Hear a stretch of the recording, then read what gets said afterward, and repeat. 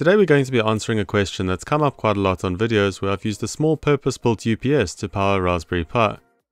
And that is whether you could just use a power bank instead. The UPS hats or shields that I've used in previous videos are these two. The first one, that I used in my mini desktop case build, costs around $35 to $40 without batteries. It takes two 18650 lithium-ion cells and uses these to provide power through 3 USB ports on the front and to inject power to the Pi through the GPIO pins. It's also got an I2C bus which transmits a range of data to the Pi, like whether it's plugged in or what the battery capacity is, and you can also get your Pi to safely shut down when the battery voltage drops below a certain limit. The second is the Pi Sugar 3 Plus, which I used in my mini server rack build. This one costs around $50 and comes with an included 5000 mAh battery pack. This has largely the same features as the other UPS. It doesn't have any USB ports on the front, but it does have a better interface. The settings can all be adjusted and managed through a web dashboard rather than through Python scripts. And I also found it to be a lot more stable and reliable. So the main question is, could you use a power bank to power a Raspberry Pi? And then if you can, why would you use one of these instead? Power banks are often a lot cheaper or have significantly higher battery capacity. So to find out if we can use a power bank, I've got two extremes here. The first is a cheap $15 power bank which has a 6000 mAh battery and two USB Type-A ports. And the second is the Shargeek Storm 2. This is a $220 power bank which has a 25,600 mAh battery and has a range of USB ports including USB-A and Type-C ports that support power delivery. Shargeek sent me the Storm 2 to try out and share with you, so I thought it would be a good device to do a comparison against. You may have already seen one of their eye-catching power banks online, with a cyberpunk-style transparent case. This leaves the batteries and PCB visible. But apart from stylish design, they also offer great performance and a host of features, which we'll take a look at during the comparison. The main issue I see when people ask whether they can just use a power bank is that they're generally asking because it's an easy way to save money. A $20 power bank is obviously half the price of a $40 UPS, and you can still use it to power or charge other devices as well. The issue is that most of these cheap power banks often only have USB-A ports and only support a little over 2 amps, or about 10 watts. If you're familiar with the official Pi's power supply, this is a 3 amp or 15 watt USB-C supply. Now this probably isn't going to be an issue if you're running a bare bones Pi with no connected drives or peripherals, but it will likely be a problem if you're trying to power a full desktop setup like this.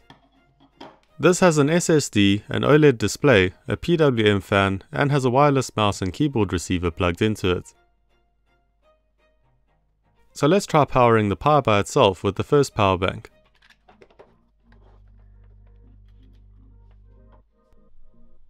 So that is booted up and it doesn't seem to have any issues.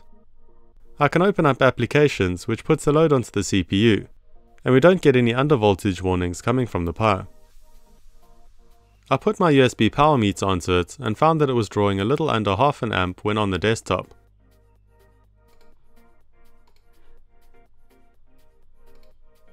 Next, let's try powering the Pi in my desktop case setup.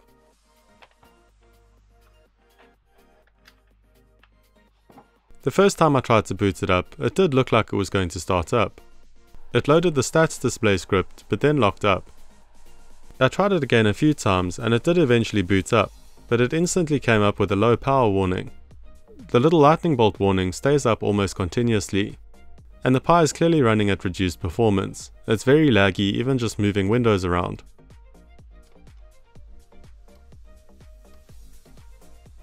With my power meter connected, it looks like the Pi uses a maximum of around 1.4 amps when booting up, and then stabilizes under 1 amp when on the desktop. At 1 amp we're still well below the 2 amp rating of the power bank, so it should be able to keep up with the voltage, but it just doesn't. So now let's try powering it with the Storm 2. The Storm 2's USB-A port can do 18 watts, so we should be able to power the Pi from that port without any issues. But it also has two USB Type-C ports which both support power delivery. The one marked C1 can draw up to 100 watts and the one marked C2 can do up to 30 watts. To start, I'm going to use the Storm 2's included cable to power the Pi using the lower powered USB-C port. This time the Pi is booted up and is running without any warnings. It's also a lot more responsive when opening up applications, so it doesn't seem to be performance limited.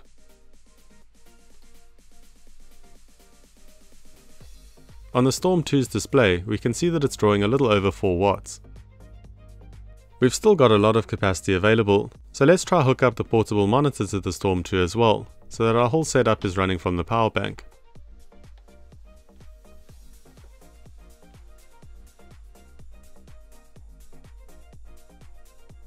With the monitor added, we're now drawing a little over 5 watts on the monitor's port and a little under 5 watts on the Pi's port, with the combination being just over 10 watts.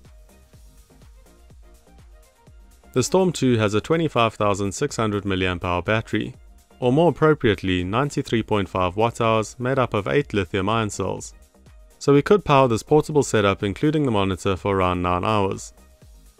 Shargeek chose 93.5 watt-hours as most airlines have a limit of 100 watt-hours for power banks, so it has a high capacity but you could still travel with it. The onboard controller has a built-in battery protection system, which includes over or under voltage protection, short circuit protection, and protection against extreme temperatures. The lithium-ion cells are manufactured by Samsung, and the housing is V0 fireproof, so they've taken safety seriously when designing it. Another interesting feature of the Storm 2 is the DC barrel jack next to the USB ports. This can be used as either an input or an output, and its voltage is adjustable through the display. So if we set it to 12 volts, we can even power my whole Turing Pi 2 build.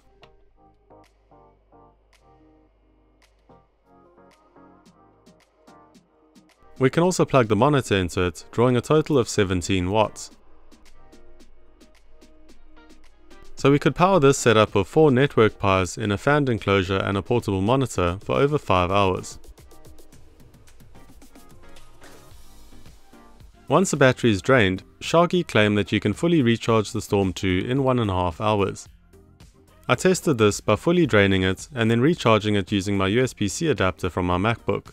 This supports up to 140 watts.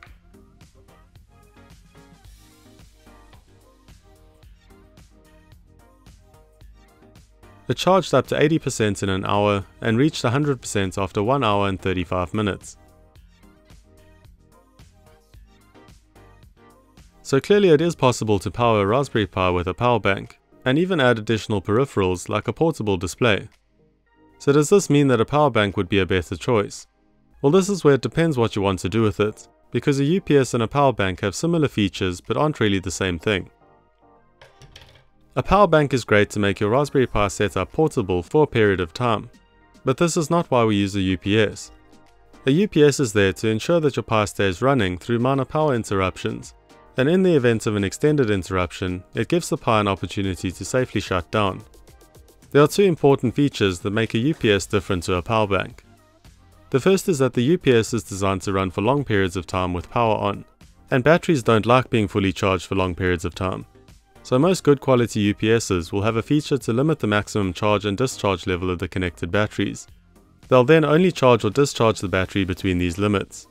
This protects the battery and prolongs its life. They also usually direct power from the supply to the load once the battery is full, so that you're not consistently drawing power from the batteries, again to prolong their life. The second is something I've mentioned previously, and that's that they're able to tell the Pi to safely shut down when the battery is running low. This protects your Pi and whatever you had running on it in the event of a longer power outage, something that a power bank won't do either. So it really depends on what you're wanting to do with your Pi. If you're connecting batteries to it to keep it running through a power outage, then a UPS is the correct choice. But if you're wanting to make your setup portable, then a good quality power bank is the correct choice, and you'll be able to use it to power other things as well.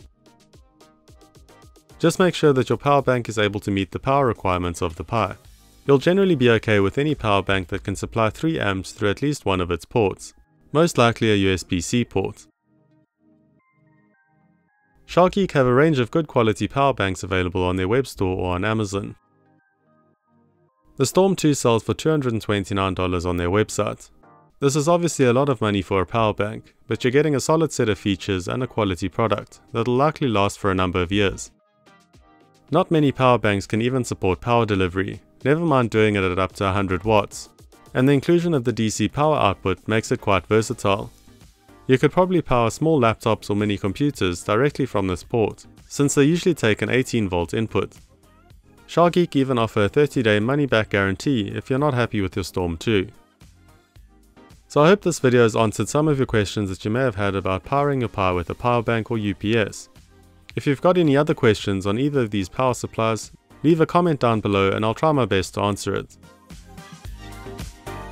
Thanks for watching. Please remember to like this video if you enjoyed it and subscribe for more tech and electronics projects, tutorials and reviews.